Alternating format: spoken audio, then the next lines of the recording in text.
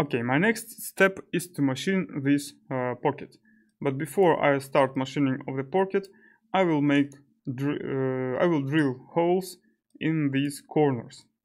Okay, so what I'm going to do is deselect toolpath visibility. I don't need it now, and I will double click on one of these cylinder sectors. Okay, you can see that SprutCAM has selected all similar elements on the model.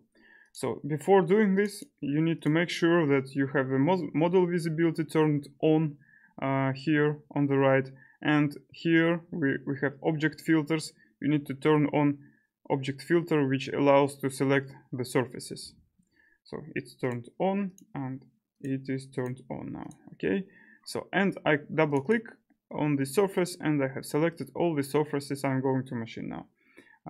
One more thing, I need to deselect those surfaces because they also have the same diameter, and SprutCAM has selected them because they are similar, so I don't need those surfaces. I just hold Ctrl and deselect them. Okay, like this.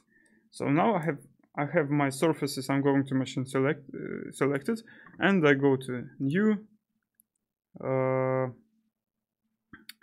hole machining, finishing roughing hole machining. Okay, so now SprutCAM is asking me which tool I'm going to use because he has several options, and I'm going to use this 5.8 millimeters drill for these holes, which I have prepared earlier. Okay, and one more thing, I'm going to change drilling type from simple drilling to chip breaking drilling.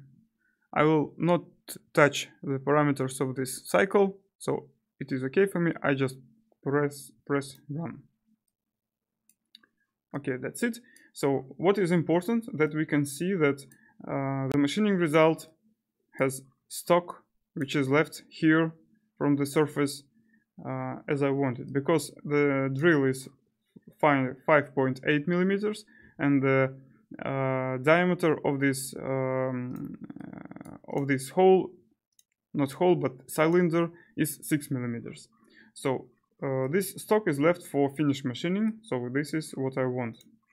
So okay, now we are ready for the next operation, which will be roughing waterline for this pocket.